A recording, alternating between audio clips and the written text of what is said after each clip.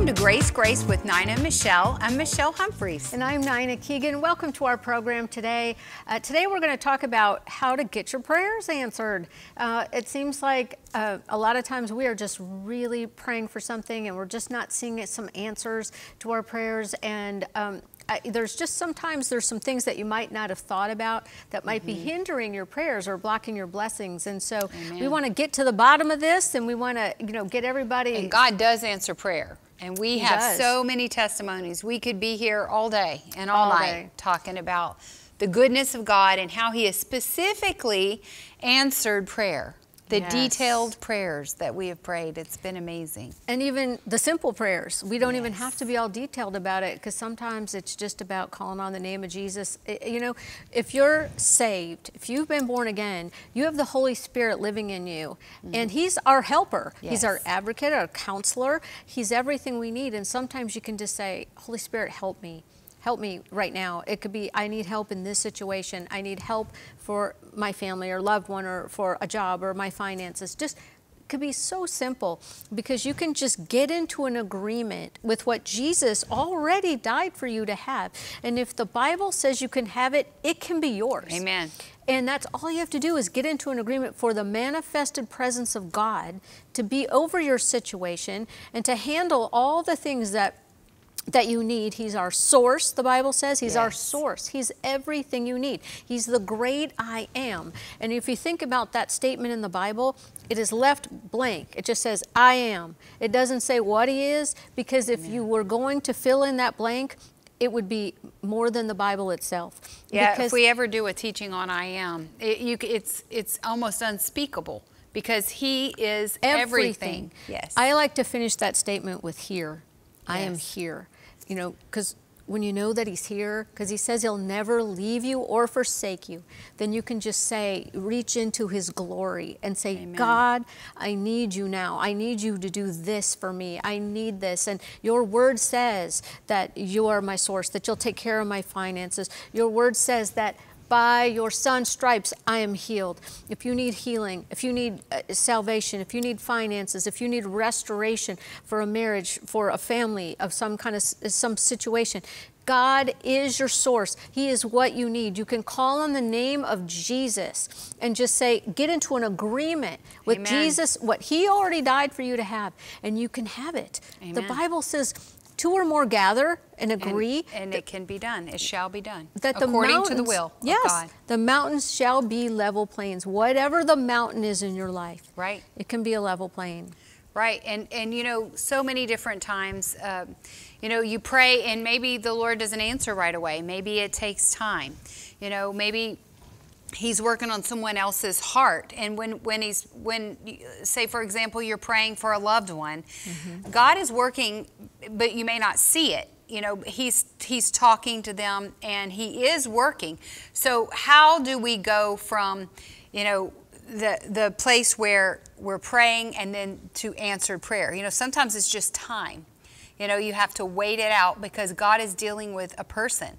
And I remember a lady telling me one time, I was praying for something, and it was for another person, and she said, you can fast, because I had been on a fast for quite a while, and she said, you can fast until you're a stick, and God's still not going to make that person do anything, because He does not take over their will. So, but I did get my breakthrough. It did take a long time. So don't be discouraged if you've prayed and you didn't get your answer right then. So, but we want to talk about answered prayer today. How do we get our prayers answered? I have had times when God didn't answer my prayer for a while, and it sort of stretched my faith.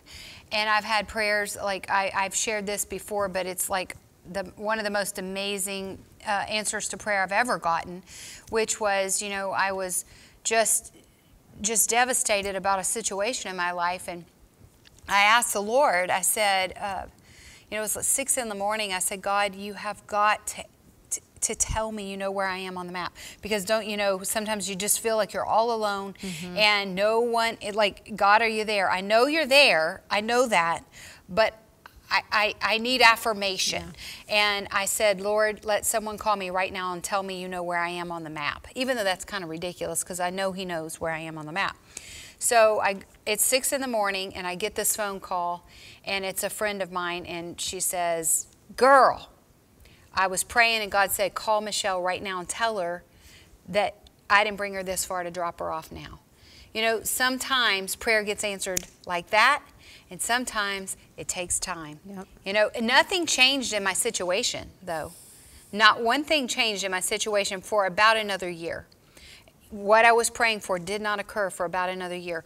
But I knew God knew where I was. So sometimes when we're praying, we just need to remember who we are in Christ. And then He knows where we are. And He is listening. And He's working on it. You just can't see it yet. And that's what faith is. I always think about prayer. If you ever seen one of those big jigsaw puzzles?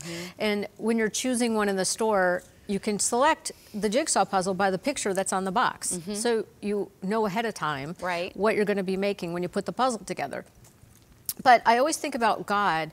You know, every day of our lives is like a piece of that puzzle. And we just haven't seen the big picture yet, what it's going to come out like. But God knows what that picture looks like.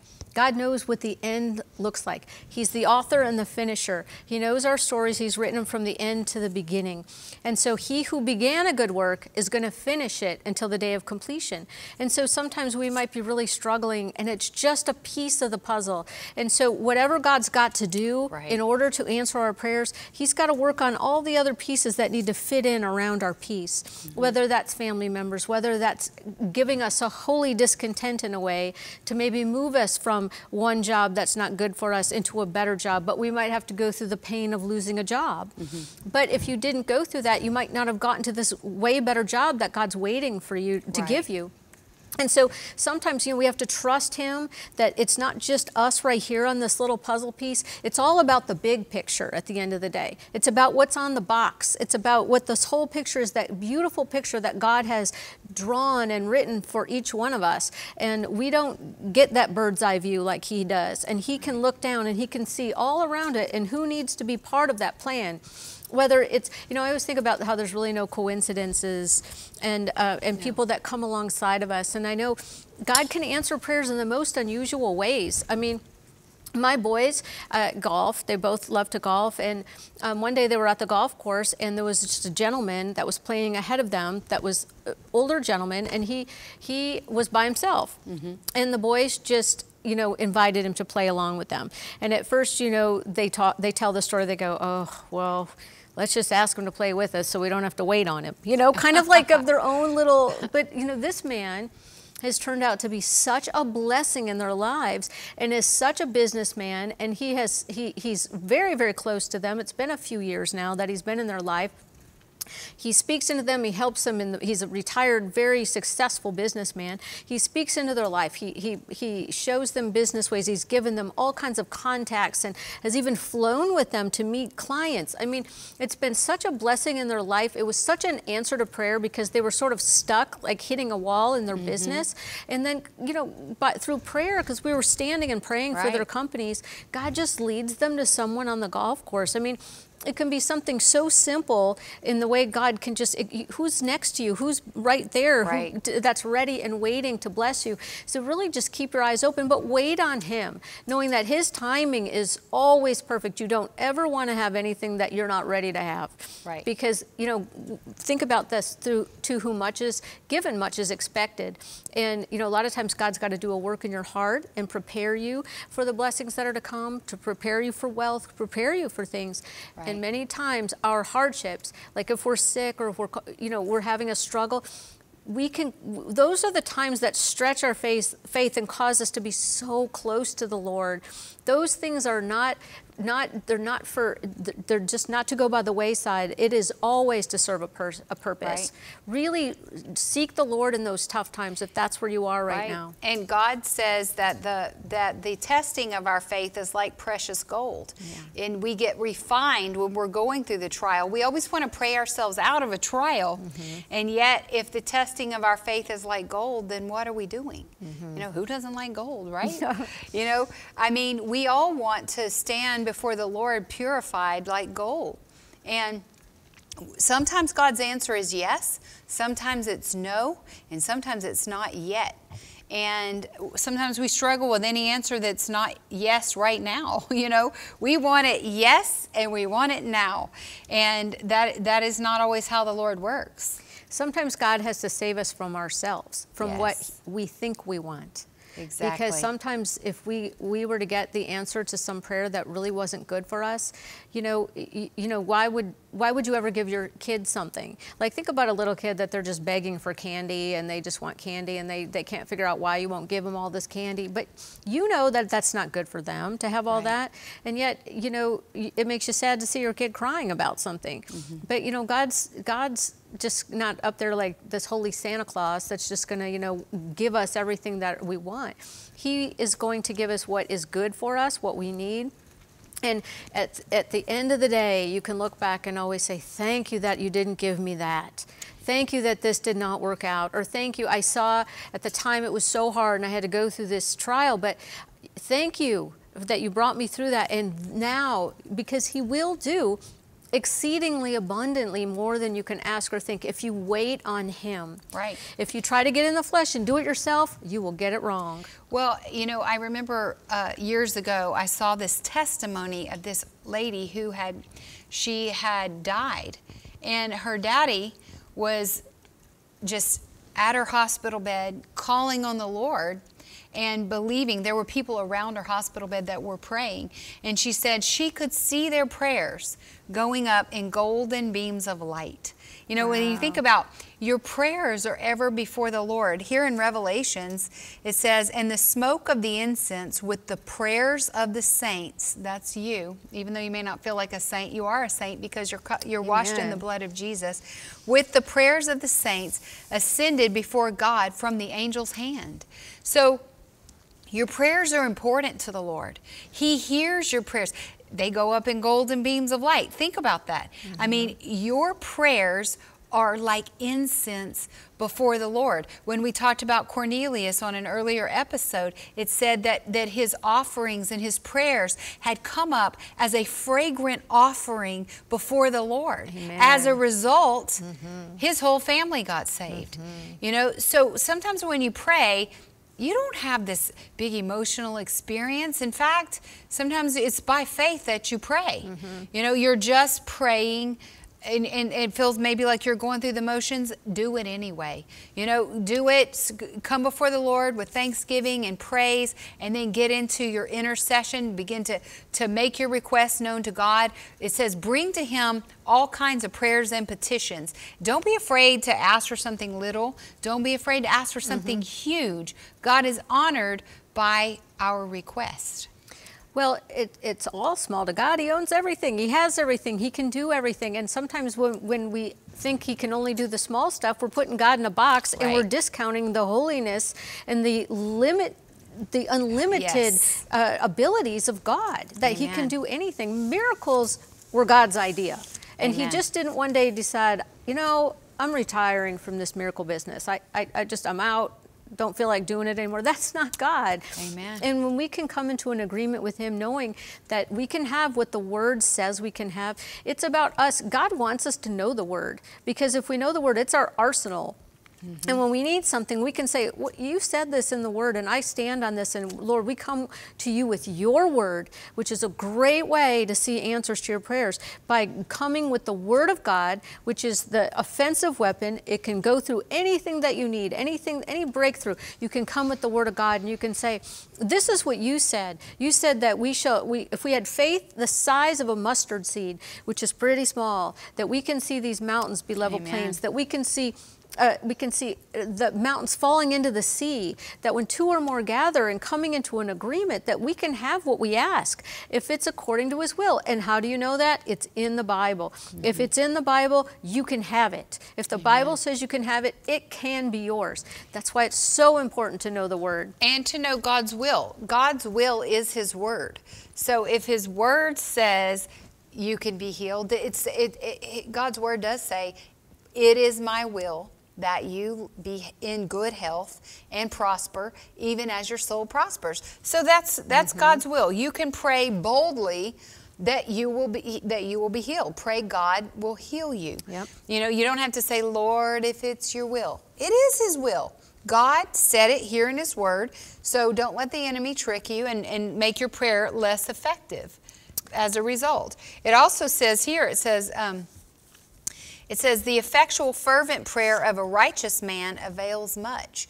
So I always go through these gymnastics, and I've said this before. When I pray, I immediately hear the accuser as I'm praying. It's like, what are you doing praying? You know, who are you to pray? Discounting. Well, and you know what? I have to agree with him. Yep, you're right. But who is he when I pray? I'm not coming in my name. I'm coming in the name of Jesus, and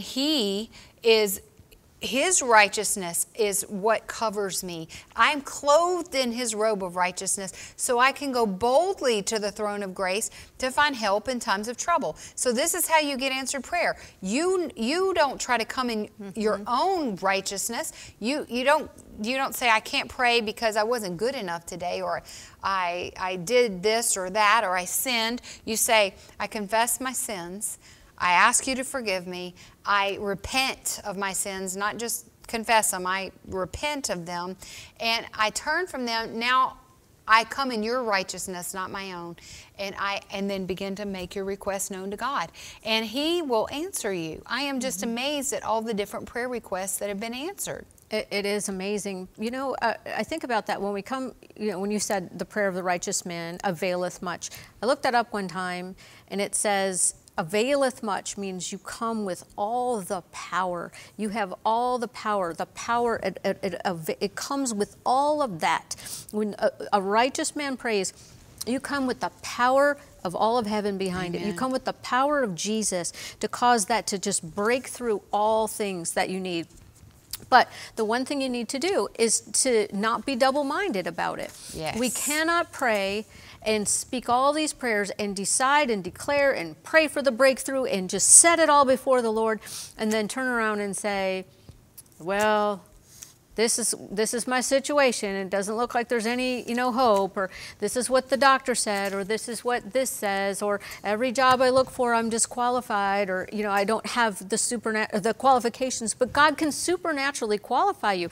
He can open doors you never dreamed of. He can make a way where there is no way. The reply of the tongue shall come from the Lord. He can trump what any doctor says. You know, we have to just get into that place where we are not double-minded. The Bible says that if you are double-minded, you are unstable in all of your ways. And so a single-minded person will be so stable. You'll be stable in your ways. And it says that if you are double-minded, the Bible says you should not expect to receive anything from the Lord. So are you being double-minded? If you want your prayers answered, check that. Because are you if you're praying for your one finances thing? and then as soon as you finish praying, you're like, I am so broke. Right. You know, if you're doing that, forget about it. You know, just begin to You've just look negated for ways, every prayer you just prayed. Look for ways to make new income. Think of, you're not stuck. Nobody says you have to remain where you are. Begin to ask the Lord if there's another way out of whatever cycle of lack you're in. You know, ask the Lord for new income streams. Ask the Lord for new ideas. Maybe you're going to start a new business. I mean, you never know. God has all kinds of ways. You're not stuck. When you're a Christian, you have limitless possibilities. And when we pray, anything can happen. I mean, anything. You never know what can happen. Well, and the fact of the matter is, it's not about us anyway. No. And so if you are, you know, basically not giving your whole faith, faith is the substance of things hoped for, the evidence of things not seen. If we could see everything, we wouldn't need faith. And so that is the evidence, is that we're of the hope that we have is in Jesus. And if you don't come with complete faith that what you're saying in prayer, that you mean, that you are praying this, that you believe wholeheartedly that God has heard your prayers, that He can and will answer His prayers according to His will, and that He loves you with an everlasting love and wants to bless you. He's eager to bless you. He wants to heal you. He wants you whole. That is His will. Yes. Those are His will for you. He wants you to prosper and succeed. It says It says Abraham's blessings are ours. It says he takes pleasure in the prosperity of his people. And so when you're praying, if you're praying for finances, if you're praying for health, when you pray the word shall not return void. Right. And it cannot return void. So when you pray it, seal it. Give it to the Amen. Lord in prayer. It is covered by the blood of Jesus. Jesus already paid the price for you to have those things for which you're praying. And then walk away in complete faith and a complete knowing that you know that you know that you know that Yes. God is going to answer your prayers. And do not say, if someone says, well, how's your scans or how's your health going? You say, by faith, God has made me well. I know that, I might not be where I want to be, but God's taken me there. Just always speak, because as the mind thinks, the man follows. Right. You have to really watch what you say and how you speak, because you don't want to go, oh, I'm so sick and I have cancer. Don't own it. Don't own these things. Say, and don't Jesus tell is people taking care of it. that are negative about your situation, because if they're negative, then they're going to be speaking evil over your situation. So you may tell a few certain people that you know have faith that will turn it around. If you just got a bad report of cancer or whatever, don't go tell your most negative friend, because you know they're going to go tell 10 more people that you're going to die. Tell people who walk in faith and not by sight, who will believe God, and they will believe and pray the prayer of faith. It says, if there's any sick among you, go to the elders of the church and pray, and you will be healed. So there are mechanisms of prayer that are within the church that you need to have. It also says that when you pray, don't stop praying. Sometimes people will, it says keep asking, keep seeking, and keep knocking, and then the door will come, will open up to you. So you want to make sure that you are absolutely consistently praying. I don't care how many times you pray for something, keep praying and never give up. And a lot of times after I have prayed something very specifically, my next prayers will be, I thank you, God, that you have got it. I thank you that you are working on it. I thank you that, I might not see, the full results now, but I thank you that it's going to be better than what I'm even praying for, because that's what you say in your word. Ephesians 3:20 says, He's going to do exceedingly abundantly more than you can ever ask or think. So more than you've ever thought of, more than you can even begin to think of, He wants to do more than that. And so many times we've seen a prayer turn around and be answered, and in so much better of a way that we could have even thought of when we've seen Him answer us. And so if you start to pray that way, is in more of a grateful attitude. I thank you that you are working it out. I thank you that you have this. I thank you that I can have peace in the waiting. I thank you that you are taking care of all things.